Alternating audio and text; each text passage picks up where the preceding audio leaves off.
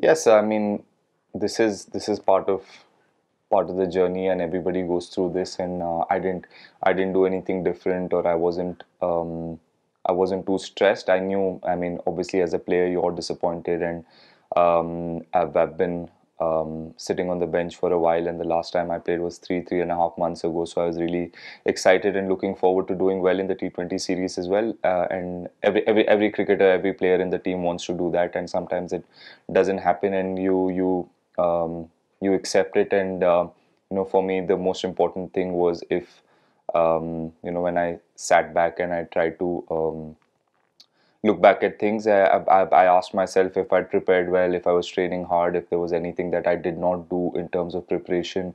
And when I thought about it, I did everything right. So after that, if I don't score runs, it's fine. I mean, I can accept that. And again, having said that, doesn't mean that you don't feel disappointed. You do feel disappointed because you're representing your country, or and you're playing at this level. You want to keep performing and keep winning games for your team, but you also have to accept that it's not always going to go your way. You need to be patient at times.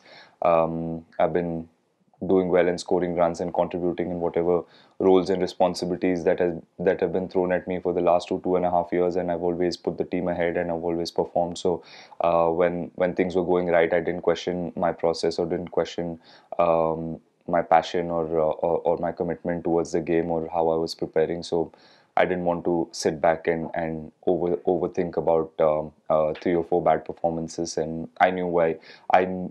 Like I said, you need to accept it sometimes. And I was doing most things right. Whatever was in my control, that is preparing well and being in a good mindset.